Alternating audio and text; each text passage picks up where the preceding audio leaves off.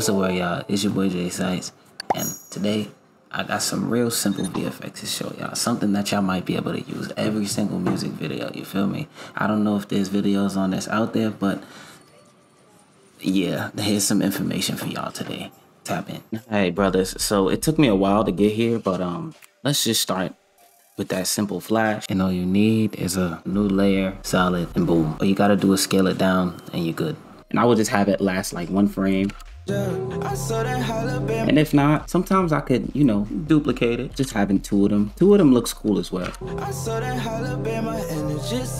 You know, it's very clean.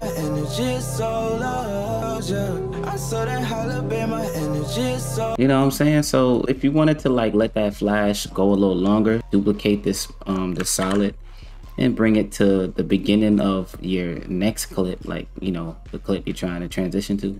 And you would just drag that John out. You hit T, you hit a stopwatch on this opacity, and come to this last one and press 0. And you can F9 that John so you can be smooth.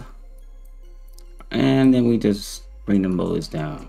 So it's not there too long, but my energy is so low, yeah. I saw that holla, babe, my energy is so low. You feel what I'm saying? That's real swaggy. And this next one is pretty cool. All it is some exposure. I want you to add an adjustment layer and just throw a regular exposure. And now you want to hit the stopwatch, maybe like 7 frames before your second clip starts. You want to have that keyframe over there, and you could come to the middle, press U, and then just up this to like, this always depends on your music video. The 7 is a high number.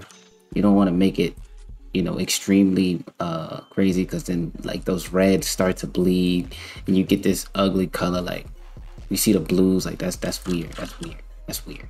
So we come to the end and we press 0, and then we F9 that John. And I'm gonna add something else to complement this. Just give me one moment. All right. After we ease those keyframes, all right, and we could sauce it up with just adding a simple radial blur to this, brothers. So let's come in, radial blur,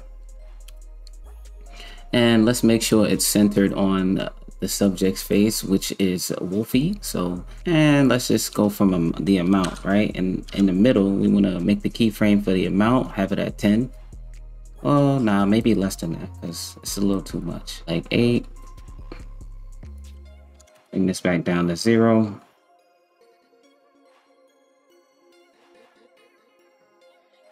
Feel what I'm saying? Ease them keyframes. You always got to come in here and mess with your ramps, buddies.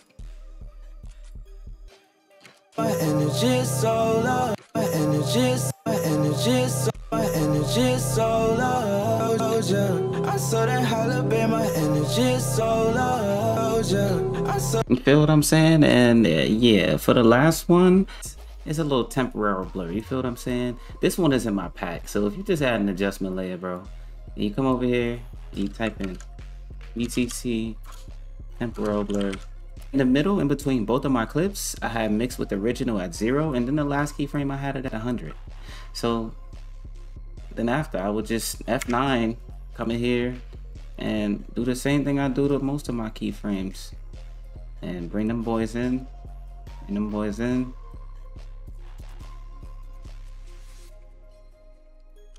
My energy is up, and my energy is up, and my energy is up, and my energy is up, and my energy. I really wasn't trying to half-ass y'all today, you feel me? But you know, I got a big surprise for tomorrow, you feel me? Yeah, man, if you enjoyed this, like, comment, subscribe, and hey, hold on, before y'all dip out, bro, I need y'all to go to jsites.nyc right now and go check out that Drill Essentials V1, V2, and if you want to get both of them at a discounted price, bro, you could just cop the Deluxe. The Deluxe has a whole bunch of presets in there for rotoscopes. It has 3D overlays, presets for After Effects. Y'all are situated if y'all go and get this pack. Trust me. Other than that, man, I'm out of here, man. Like, comment, subscribe, and I'll be back tomorrow. Peace.